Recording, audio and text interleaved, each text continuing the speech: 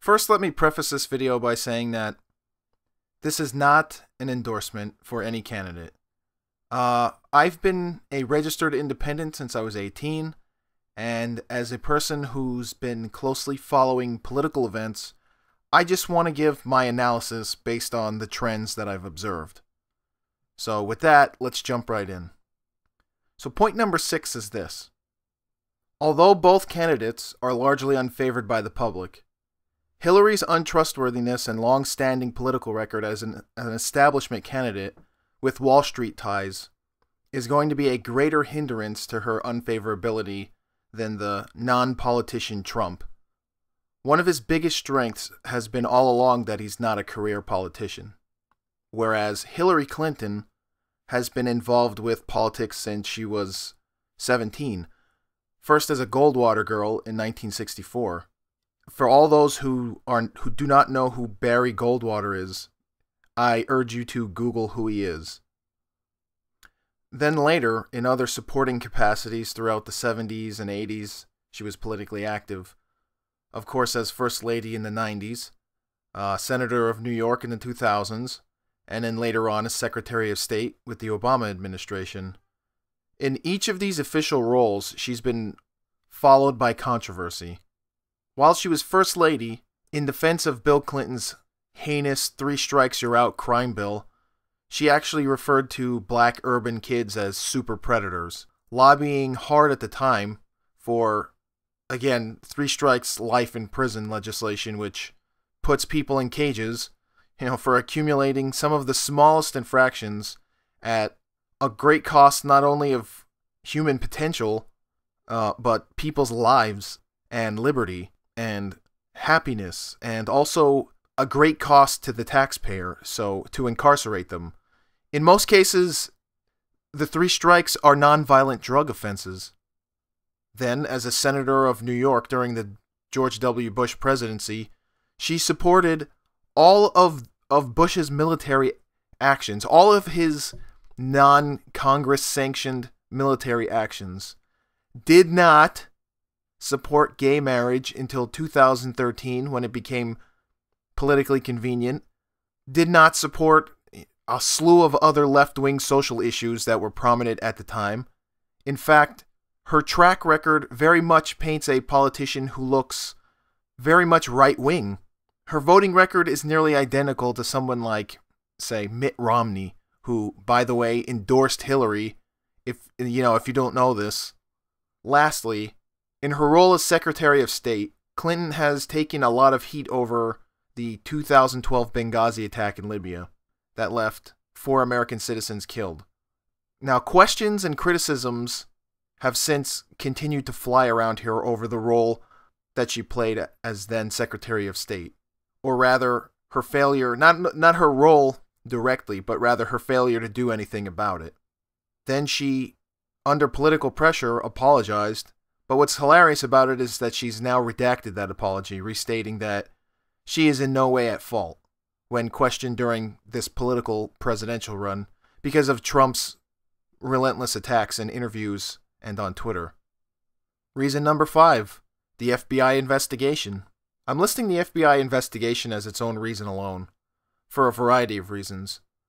One being that it's so recent, and it's been a huge issue on the campaign trail, and since it has subsequently ended, air quotes, with no wrongdoing, of course, this just feeds Trump's crooked Hillary narrative. Now, what's hilarious is that FBI Director James Comey came out, recommended no criminal charges against Hillary for her handling of classified emails while she was Secretary of State. The internet was livid about this. Not so much from the Republican establishment, mind you, because it's obvious from their huge opposition to Trump that they would rather back Hillary.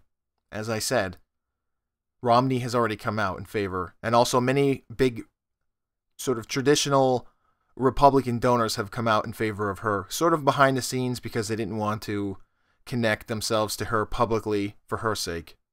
Because these people absolutely need to make sure that their corporate drone gets into the White House, regardless of whether they have an R after their name or a D. But a large chunk of the outrage came from, for some, a surprising place.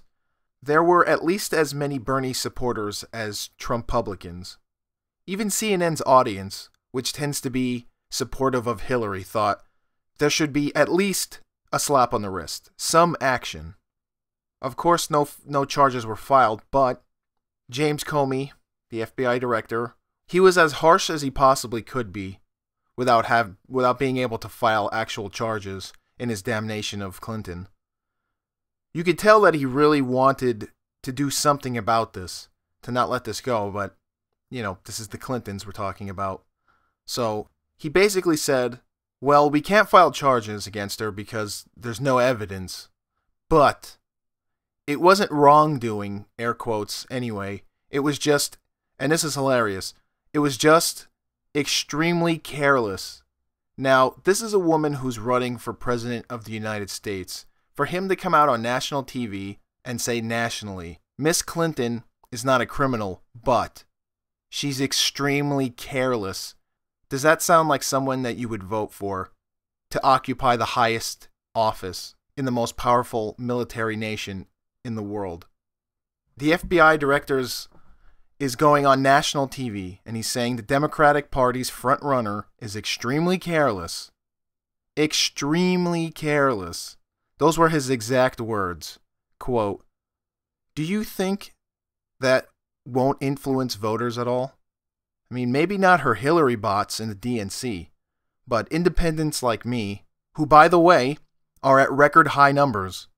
2013 Gallup survey found that 42% of Americans are registered as independents, a record high, 42% in 2013, and compare that with 2010 Gallup poll where it was 31% of Americans were independent voters. So this is more than a 10% increase in just 3 years. People are abandoning this two-party duopoly in droves. We all fucking know this shit is corrupt. We all know this. And this election cycle is a boiling point. Alright, reason number 4. They both made crappy VP picks. Now, this is a video actually that I've been meaning to make for a long time. I've thought that Trump was pretty much a shoo-in for president for a while. But my only caveat being what the VP picks would be. I thought depending on which one picked who or what, that could decide the election. So now that that's come out, we know who both people are, I decided to make this video. That's what I've been waiting on. So first, Trump. He makes this really crappy pick with Mike Pence. Not known for being good on trade deals, not known for being good on LGBT stuff, which Trump is kind of trying to make part of his message.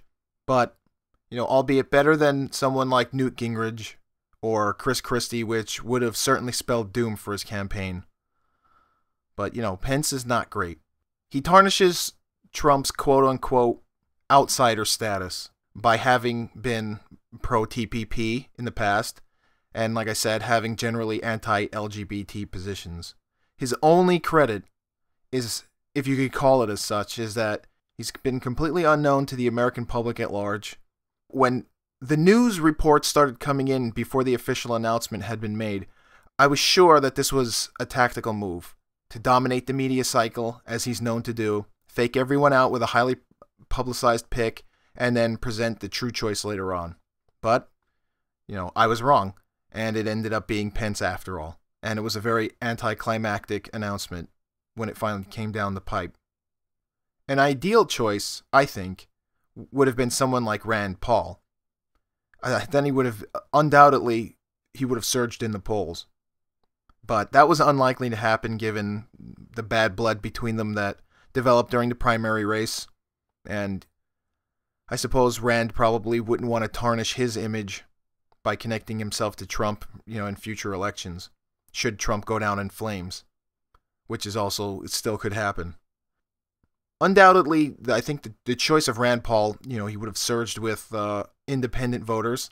He would have surged probably with the business Democrats who are more concerned with the economy than social issues like abortion or gay marriage or LGBT bathroom rights or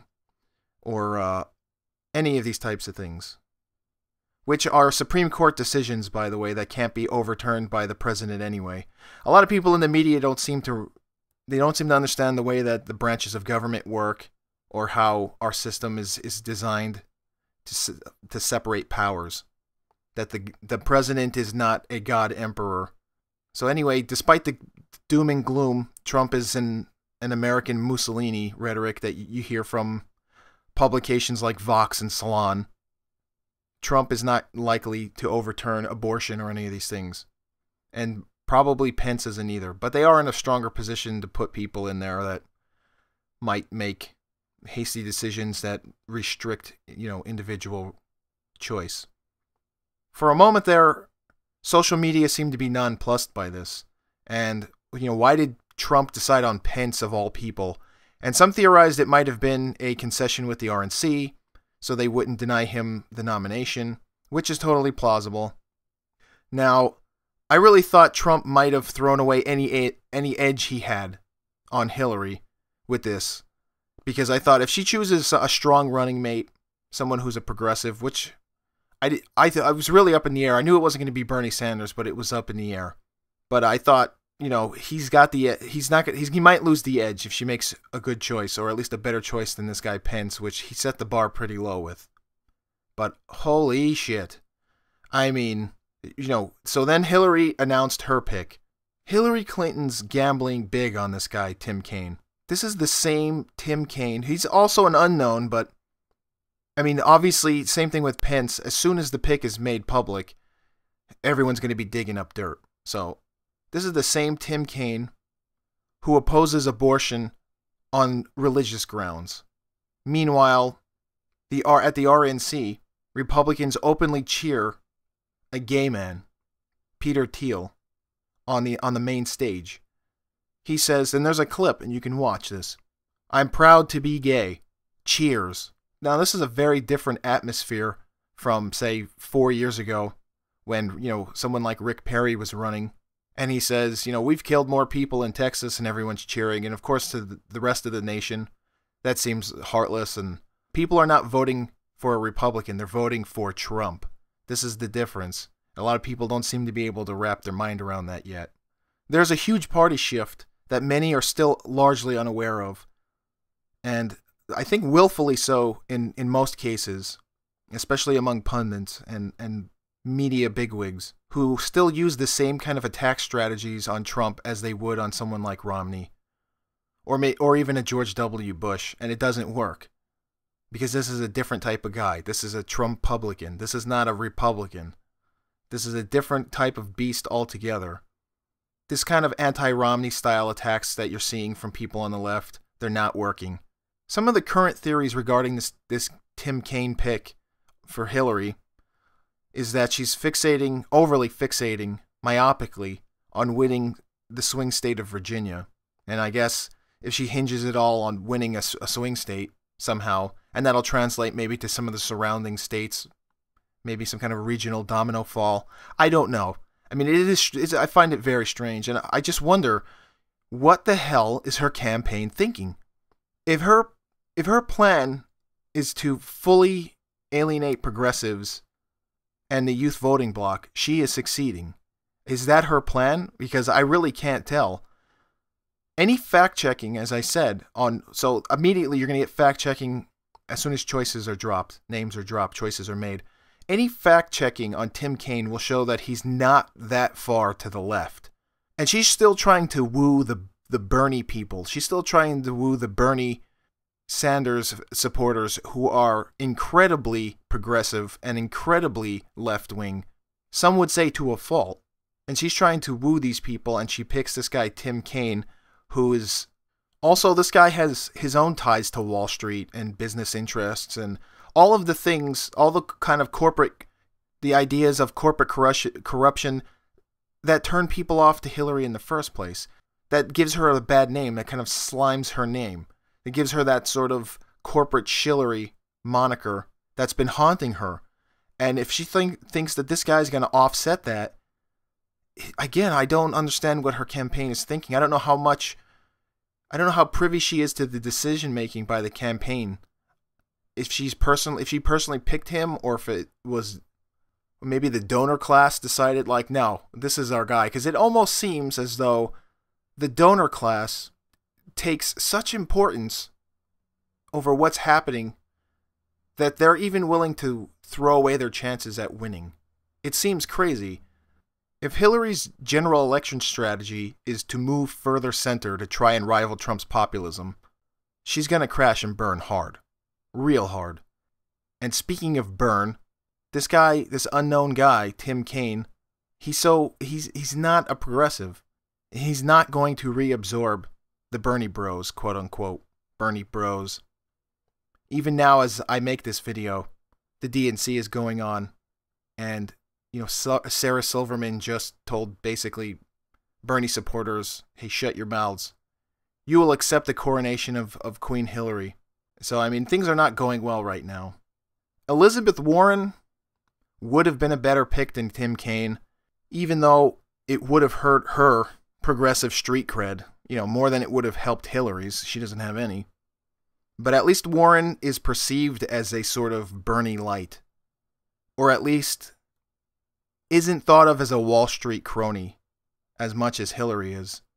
I think she's losing a lot of her cred, but especially now, which is a major concern for both the Occupy Wall Street remnants within the Bernie Sanders crowd, as it is actually with many Trump supporters who are also concerned with big money influencing politics. Also, Elizabeth Warren is a female, and for some reason, many potential Democratic voters care an awful lot about vaginas. At least more than they seem to care about qualifications or corruption. So I have to wonder, is Hillary just assuming the progressive side of the Democratic Party will fall in line without giving them anything? Because if Tim Kaine was intended to catch Never Trump Republicans, that strategy might have worked if, and this is a big if, Libertarian candidate Gary Johnson wasn't running for president. This could cost her big, because Gary Johnson will undoubtedly lure many of the centrists from both parties who are more in line with the libertarian ethos, which tends to not care so much about social issues, or rather takes a live and let live approach, which is, whatever you do in your own personal life, in your bedroom, that's on you. I don't care. There shouldn't be any laws restricting personal choice, individual liberty. That's what they're all about. Who the hell cares, again, what personal choices people make? Let's stop wasting money on wars and fix the economy. That's their general position, and I think older generation, maybe a boomer age, or maybe between 35 and up, those will be the types that they'll siphon off, the older voters. And on the progressive side, you have Green Party candidate Jill Stein, who is even further left than Bernie Sanders is. Cornel West, who endorsed Bernie, jumped ship to the Green Party recently. And ever since Bernie bent at the knee to Hillary, many Berners are fucking furious.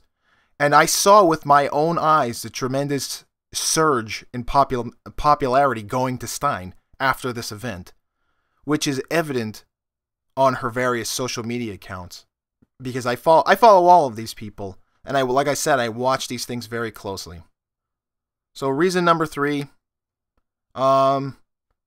despite the media framing Trump's RNC speech as being foreboding and dictatorial, it was largely well received by a CNN audience, which is fairly pro-Hillary. It even had 75% approval. I don't really have much more to say on that, besides that what it shows is that CNN is pro-Hillary. We know this for certain now because of the DNC leaks from WikiLeaks. But many of us already knew that there was a bias, not only anti-Trump, but more importantly anti-Bernie, because we knew that they might say things, disparaging remarks regarding Trump, but he gets a large swath, a huge disproportionate swath of airtime. So even good or bad, publicity is publicity, whereas Bernie was being completely shunned.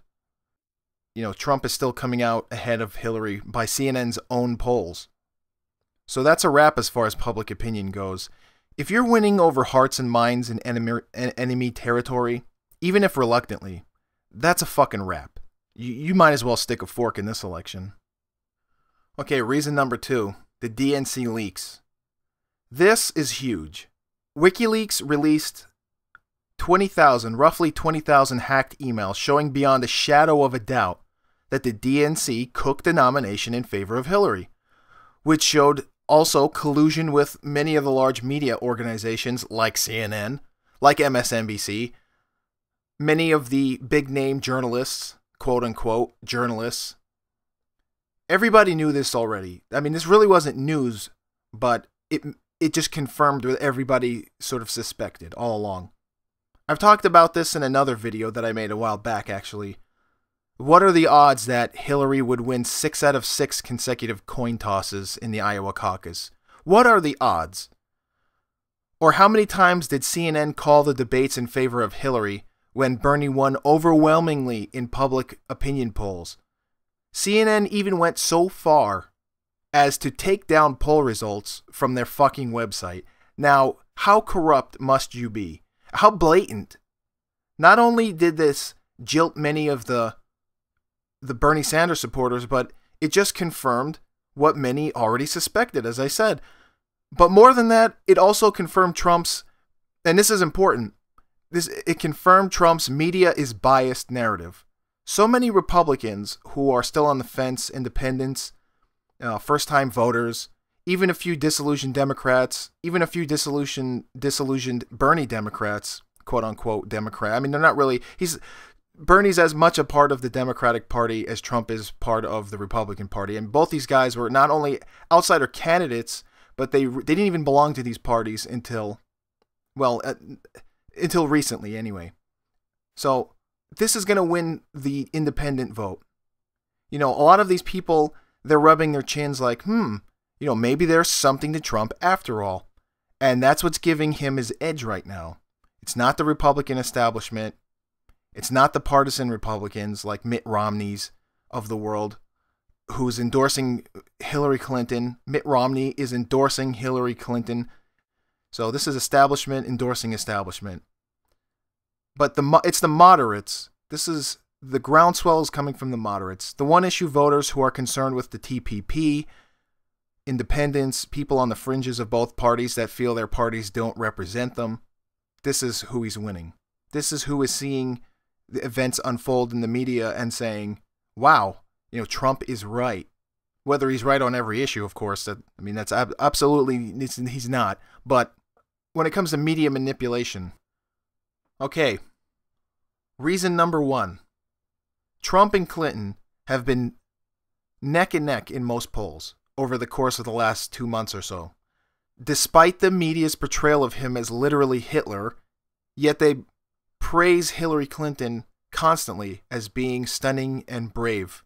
This stunning and brave woman, she's a strong figure, she's qualified, she's all these things, these glowing reviews of her. And yet, going up literally against the devil, against literal Hitler, they're neck and neck. The thing about that is, though, Trump has the uncanny ability, thanks in large part to social media, to talk over the mainstream news outlets like CNN, like MSNBC, and even Fox, as we saw with Megyn Kelly, the spat that they had, and all the things that went down. He's made several tactical moves since the beginning that have kept him several steps ahead of everyone else. All of his other competitors, and everyone in the media, everyone in the establishment. For example, he was smart enough to brand the media as being corporate, unfair, dishonest, etc., way ahead of the general election. And every major recent news event, again, has reinforced his dishonest media narrative. And people can see that. His trademark branding of his adversaries, Lying Ted, Crooked Hillary, etc. We know this matters because whenever he gives out a nickname, there's a massive spike in Google searches like, is Hillary Clinton crooked? Which you can see if you visit their Google Analytics page for yourselves with all the stats and numbers, hundreds of thousands of searches. That means something because people are asking questions. Again, I'm not trying to build him up. I'm not saying I endorse him, I don't support him, because I don't like Trump as a candidate necessarily, or even as a person. to be honest. Doesn't mean that he couldn't be a good president. I don't know that. He certainly said some inflammatory remarks, but they've been tactical. I don't believe that he believes half of the things he said, actually.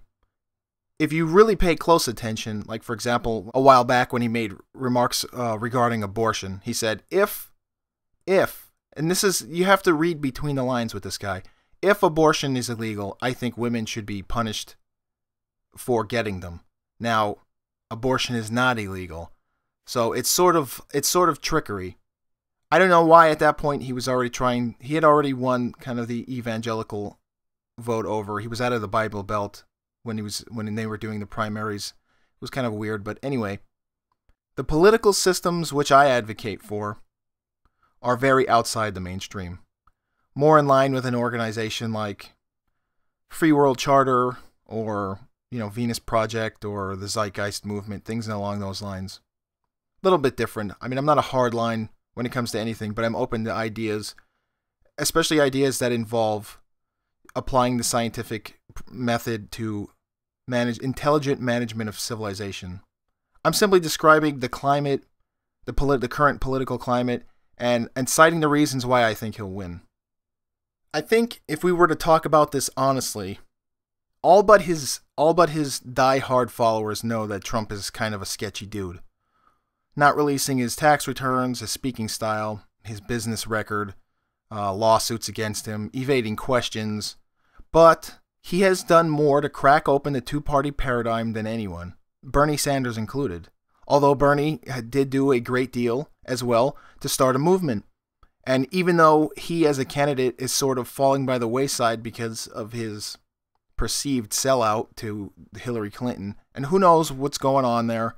I mean, we really don't know if he was offered, what kind of deal he may have been offered, or if he made a tactical move to try and get some things into the platform, or, even I wouldn't even put it outside the realm of possibility that there could have been threats against him or his family.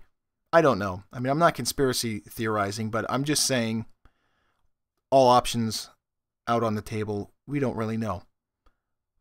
Bernie did do a great deal as well to start a movement until he endorsed Hillary.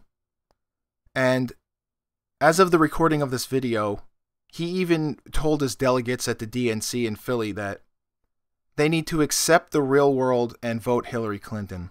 Of course, his delegates booed, and many of Sanders' followers are outside protesting despite pleas from him not to.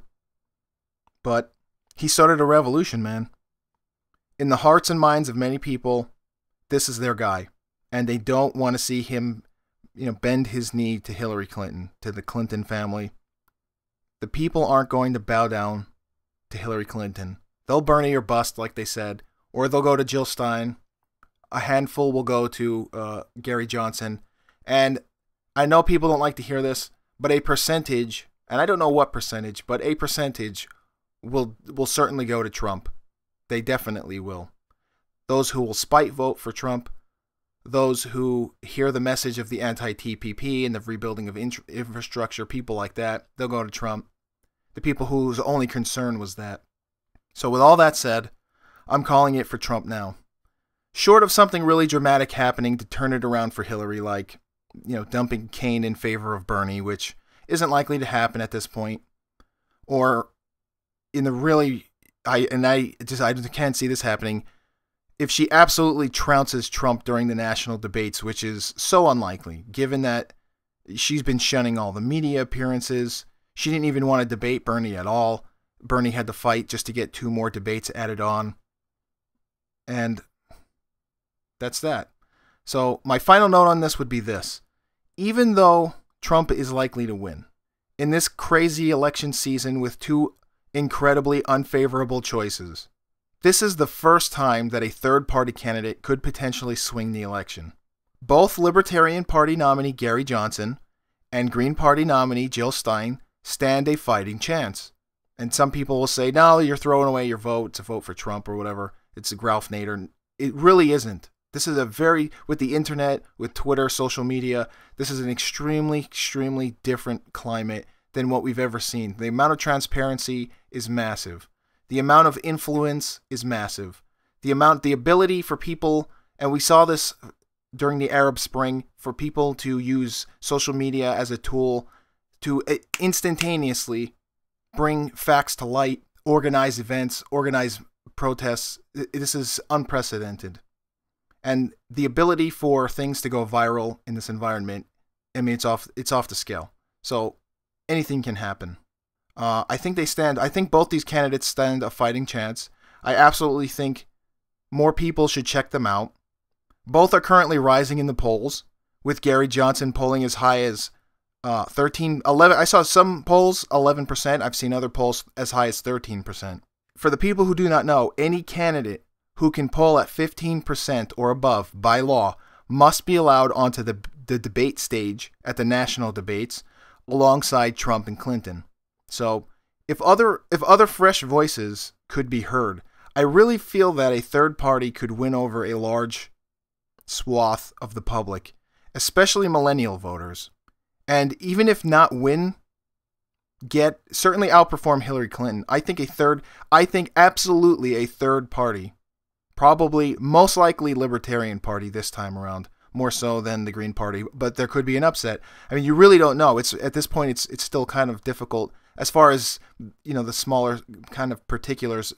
It's really hard to predict, but I still predict that Trump will win, but the third party could get a larger share of votes than even Hillary Clinton. I think they could 100% certainly outperform Hillary Clinton, a third party. So you'll have Trump with the maximum amount of votes. You could possibly have a third party and then Hillary Clinton in third. And that would definitely pave the way for a non-duopoly, oligarchy corporate president in the next election in 4 years. People don't see this, but if Trump gets in and he starts doing a bad job and people think he's shitty, I 110% believe that the people, just like what we're seeing with Bernie now, how his supporters are bummed. If Trump disappoints to such an extreme level that I can see his followers revolting. I can see them saying, all right, you're going to give you your 4 years because that's what they got to do. And then fuck you, you're out.